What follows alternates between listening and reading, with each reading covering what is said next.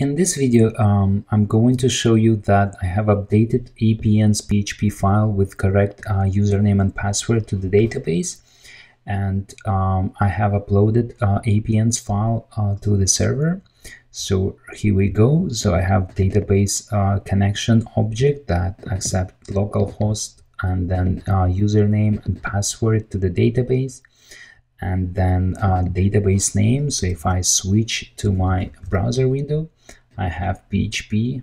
My PHP might be running, and this is my my photo app database with two tables, devices and messages that are empty. And I'm going to be connecting to this database with this username and password. The username and password are going to be changed because I'm constantly starting and terminating my Amazon server, and then I generate username again. So don't try to copy them. You will not be able to connect with these credentials.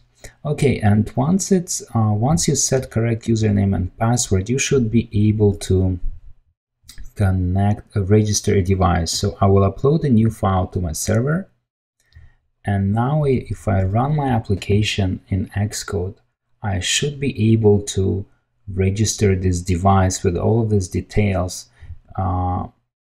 in my database and have all these fields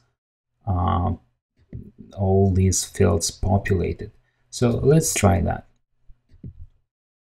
Okay, we've got token data. I'll play it. There is no error message. Very good. And we've got response. And if I just play it, there is an empty response, which is very good. No error messages. If I play it, that's it. So theoretically, our application should be registered with our scripts. And if I go and click on APN devices, I see that there is one record. Very good. And we've got unique ID, and we have application name, version, device ID, token, iPhone. So everything is looking good. Badge, alert, sounds is registered, and we are in development. I mean, the development mode is sandbox, which is correct. If we wanted to switch this mode to